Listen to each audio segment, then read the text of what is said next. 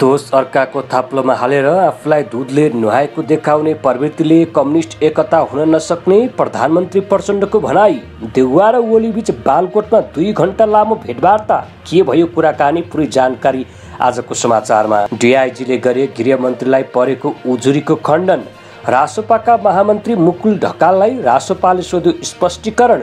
Party ठुलो हुँदै गएपछि धेरै पद चाहिने माधव नेपालको भनाई। नेकपा एकीकृत समाजवादीको 10औं राष्ट्रिय महाधिवेशन आजदेखि। Reality so comedy champion season 3 को कमेडी च्याम्पियन सुनिल खड्काले जिते।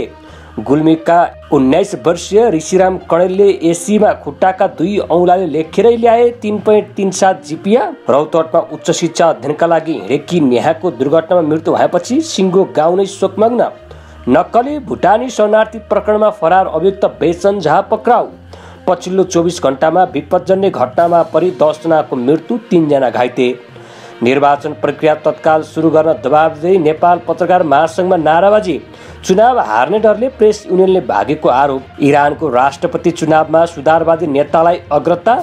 शाहना प्रधान अन्डर 19 भलिबलमा पुरुषमा गण्डकी, महिलामा बागमती च्याम्पियन लगायत समाचार हेर्न सक्नुहुनेछ।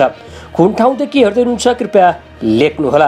हाम्रो च्यानल सब्सक्राइब गर्नुभएको छैन भने कृपया च्यानल सब्सक्राइब गर्नुहोला। यो मेहनतका लागि एक लाइक अवश्य गर्नुहोला। समाचार सुरु गरौँ। प्रधानमन्त्री पुष्पकमल दाहाल प्रचण्डले कम्युनिस्ट एकता गर्न सके दिगो विकास हुने बताएको प्रसङ्गबाट। पुष्पलाल जयन्ती समारोहलाई सम्बोधन गर्दै प्रधानमन्त्री पुष्पकमल दाहाल प्रचण्डले भने 2074 सालमा एमालेसँग एकता गरेर कम्युनिस्टहरूलाई एकजुट बनाउने प्रयास गरे पनि सफल नभएको बताए। उनले भने अहिले पछिल्लोचोटि माओवादी आन्दोलनमा विभाजन भयो, किनकि सबैभन्दा बढी अगाडि बढेको आन्दोलन थियो। जसरी पुष्पलाल अगाडि बढेर पार्टी बनाउनु भयो, तर घेराबन्दी त्यहीँ सुरु भयो। सबैभन्दा पहिला त्यस्तो हुनु स्वाभाविक हो भन्दै उनले प्रश्न समेत गरेका थिए। नेपाली काङ्ग्रेसका सभापति शेरबहादुर देउवा र नेकपा एमालेका अध्यक्ष केपी शर्मा ओली बीच शनिबार भेटवार्ता भएको छ। ओलीलाई भेट्न देउवा पत्नी आर्जुसहित शनिबार दिउँसो 3:30 बजे बालकोट पुगेका थिए। उनीहरूबीच करिब 2.5 घण्टा कुराकानी भएको नेताहरू निकट स्रोतले जानकारी दिएको छ। उनीहरूबीच के विषयमा कुराकानी भयो भन्ने विषय अहिलेसम्म खुलाइएको छैन। यद्यपि 2 ठुला दलहरूबीच संवाद सुरु भएको अर्थमा बुझ्नुपर्ने नेताहरूले बताएका छन्। तपाईलाई एमाले अध्यक्ष ओली र नेपाली काङ्ग्रेस सभापति शेरबहादुर देउवाबीच भएको भेट केका लागि भएको जस्तो लाग्छ? कृपया तलको कमेन्ट बक्समा कमेन्ट गर्न नभुल्नुहोला। कामभन्दा धेरै स्टन्ट गर्ने आरोप खेपिरहेका गृहमन्त्री रवि लामी छानेकले कल ब्याक फ्राइडे कार्यक्रम सुरु गरेका छन्। मन्त्रालयका विषयमा गृहमन्त्रीलाई भन्नुहोस् एप मार्फत परेका उजुरीमा सम्बन्धित व्यक्तिलाई नै कल ब्याक गरेर गुनासो सम्बोधन गर्ने उद्देश्यले उनले यस्तो कार्यक्रम सुरु गरेका छन्। मन्त्री भएको 100 दिन पुगेको अवसरमा उनले यस्तो कार्यक्रम ल्याउने घोषणा समेत गरेका थिए। विगतमा टेलिभिजनमा सिधा कुरा जनतासँग चलाएका लामिछानेले शुक्रबार त्यही शैलीमा विभिन्न व्यक्तिहरूलाई फोन गरेर गुनासो सुने। साथै केही सरकारी अधिकारीलाई पनि त्यसबारे स्पष्टीकरण लिएका छन्। त्यसले फोन गरेको भिडियो उनको सचिवालयबाट सार्वजनिक भएको छ। उनले बागमती प्रदेश प्रहरी प्रमुख डिआइजी विष्णु केशलाई फोन गरेर मकवानपुर जिल्लामा लामो समयदेखि 5 प्रहरीलाई घुमुवाका रूपमा खटाइएको विषयमा जानकारी लिए। 13 वर्षसम्म केही प्रहरी त्यहाँ कार्यरत रहेको र उनीहरू सरुवा हुँदा पनि त्यहीँ फर्केर आउने गरेको विषयमा उनले स्पष्टीकरण लिएका थिए, जसमा डिआइजी केशले ती प्रहरी घुमुवा नभएको भन्ने लामाटार लगायत प्रहरी चौकीमा कार्यरत रहेको बताएका थिए। उनीहरूलाई 12 क्विन्टल गाँजा बरामद गरेकाले त्यसैको विरुद्धमा उजुरी गरेको हुन सक्ने भन्दै उजुरी उपर डिआइजी केशले कल ब्याक फ्राइडे कार्यक्रममा उजुरीकै खण्डन गरिदिएका छन्। तपाईलाई गृहमन्त्रीले चलाएको कार्यक्रम कस्तो लाग्यो? कृपया तलको कमेन्ट बक्समा कमेन्ट गर्न नभुल्नुहोला। नेकपा एकीकृत समाजवादीका अध्यक्ष एवं पूर्व प्रधानमन्त्री माधव कुमार नेपालले पार्टीमा पदाधिकारीको संख्या थपिनु स्वाभाविक भएको बताएका छन्।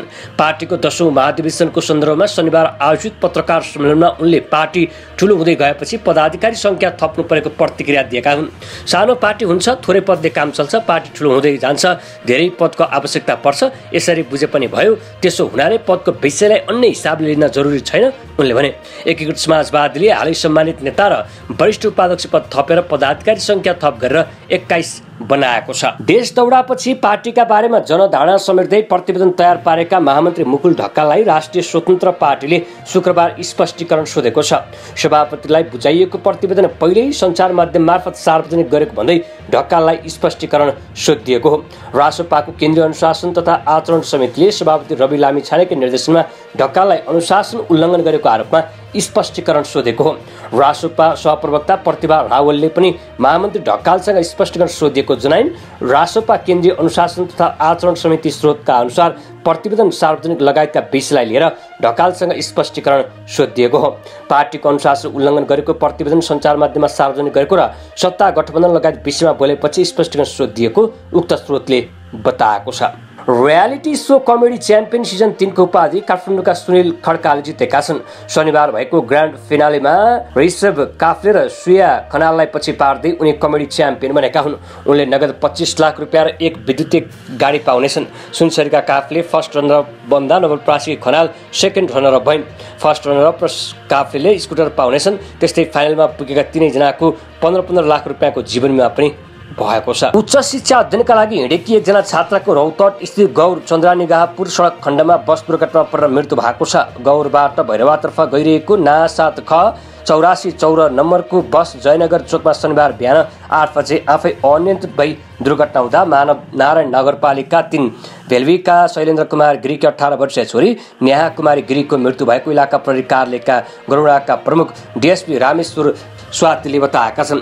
माधव नारायण नगरपालिका 3 सक्कु अवस्थित श्री देवी माध्यमिक विद्यालयबाट एसी 2080 मा 3.23 जीपीए ल्याएर उत्तीर्ण भएकी नेहा कुमारी गिरी उच्च शिक्षा अध्ययनका लागि घरबाट वीरगञ्ज जाने क्रममा बिहान दुर्घटनामा हुँदा मृत्यु भएको थियो।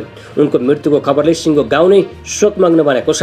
2 दिन अघि छोरी एससी पास भएको जानकारी पाएपछि परिवारले सरसल्लाह अनुसार उच्च शिक्षा अध्ययन गरेर देशको सेवा गर्छिन् भन्ने ठूलो आशा राखेको साथ नेहालाई वीरगञ्ज पठाएको थियो।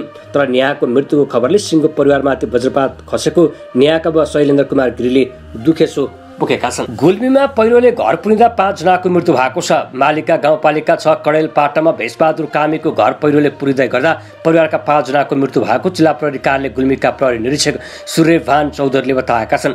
पहिरोमा पुरिएर 55 वर्षीय भेषबहादुर र 40 वर्षीय श्रीमती सुन्तली कामी, बुहारी 26 वर्षकी सीता विक, नातिनीहरू 8 वर्षकी सपना विक र 8 महिनाको विपना विकको मृत्यु भएको प्रहरीले जनाएको छ। पहिरोले भेषबहादुरको ढुङ्गा माटोले बनेको 2 तले घर पुरेको थियो। घर पहिरोले पुरिएको बिहान 7 बजे मात्रै जानकारी भएको प्रहरीले जनाएको छ। नक्कली भुटानी शरणार्थी प्रकरणमा फरार अभियुक्त बेचन झा पक्राउ परेका छन्। शुक्रबार राति प्रहरीले साजा झालाई पक्राउ गरेको हो। स्वास्थ्यमा समस्या देखिएपछि उनलाई वीर अस्पतालमा लगिएको छ। उनलाई नेपाल भारत सीमा क्षेत्रबाट पक्राउ गरिएको प्रहरीले जनाएको छ। यही प्रकरणमा शुक्रबार नै पूर्व गृहमन्त्री बादल थापाका छोरा प्रतीक थापा पक्राउ परेका थिए। यसअघि प्रहरीले झाको वतनको पुरा विवरण नखुलेको भन्दै खुलेको वतन पुनः अनुसन्धान गर्ने गरी अनुसन्धान प्रतिवेदन जिल्ला सरकारी वकिल कार्यालयमा बुझाएको थियो। एकजना प्रेतले झालाई 2 करोडको चेक दिएको खुलेको थियो। आफू पक्राउ परेपछि टोका नगरपालिका 6 धापसीका रामशरण केसीलाई झालाई 2 करोडको चेक दिएको बयान दिएका थिए। झाले भुटानी शरणार्थी सम्बन्धी मन्त्री परिषदबाट निर्णय गराउने भन्दै रकम असुल गरेको स्रोतको दाबी छ। गुल्मीको सिङ्गा जनता माविका 19 वर्षीय ऋषिराम कणेलले 3.37 जीपीए ल्याएर एससी उत्तीर्ण गरेका छन्। विद्यालयका 21 जना परीक्षार्थी बीच उनले खुट्टाले लेखेर परीक्षा दिएकोमा 11 जना पास भएका छन्। ती 11 मध्ये ऋषिराम 7औं स्थानमा छन्। ऋषिरामका बाबु लक्ष्मणका अनुसार उनी जन्मजात फरक क्षमताका हुन्। स्वास्थ्यमा कुनै समस्या नदेखिए पनि शारीरिक रूपमा उनी सबल नभएको देखिएपछि बाबुआमाले धेरै ठाउँ उपचारका लागि पुर्याएका थिए। शवालङ्ग बनाउने कुनै उपाय चलेन। अन्तिममा बनेपासी अपाङ्ग अस्पताल लगेर खुट्टाका औँलाले शल्यक्रिया गरेर सिधा गराएपछि घरमै राखेर पढाउन थालेका थिए। बाबुको सुरुदेखि नै राम्रो भनेको दाहिने खुट्टाको 2 औँला र बौद्धिक क्षमता नै हो। उनले भने अन्य समस्या उपचारबाट निको नहुने बुझेपछि बाबुको इच्छा अनुसार नै घरमा राखेर कापी दिएर लेख्न पनि सिकाउन थालेका थिए। अहिले पनि खाना खुवाउने, दिशा पिसाब गराउनेदेखि सबै काम आफूहरूले गर्नु परेको उनले बताए।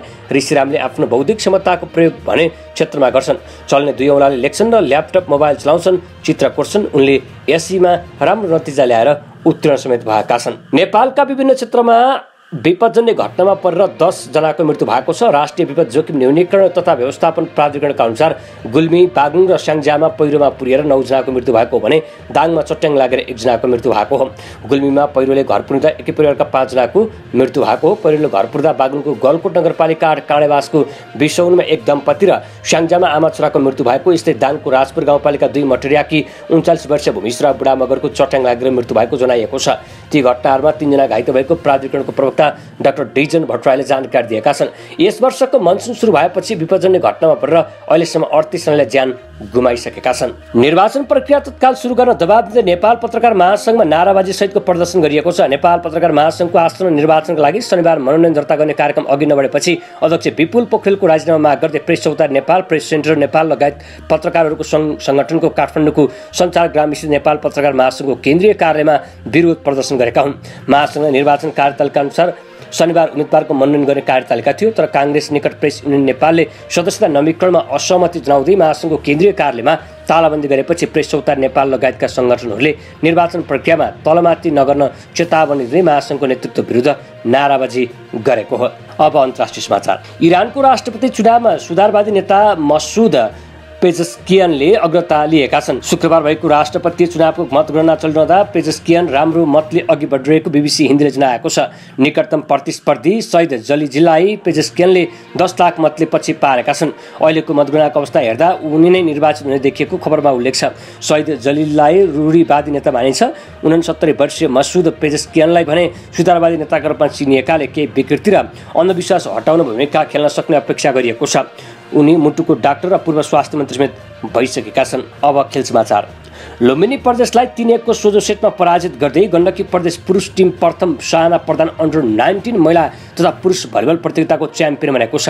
त्रिपुरेश्वर स्थित दशरथ रङ्गशाला कबड हलमा शनिबार गण्डकीले लुम्बिनीलाई फाइनल खेलमा 25-15, 20-25, 25-20 र 25-20 ले पराजित गरेको हो। महिलातर्फको शनिबार नै भएको फाइनल खेलमा बागमती प्रदेशले लुम्बिनी प्रदेशलाई 3-0 को सेटले पराजित गर्दै उपाधि जितेको छ। प्रतियोगिताको महिला र पुरुष दुवैतर्फका विजेता 3 लाख, उपविजेता 2 लाख र तेस्रो हुने 1 लाख रुपियाँ प्राप्त गरेका छन्। हेर्दै गर्नुहोला बीजीएम खबर। नमस्कार।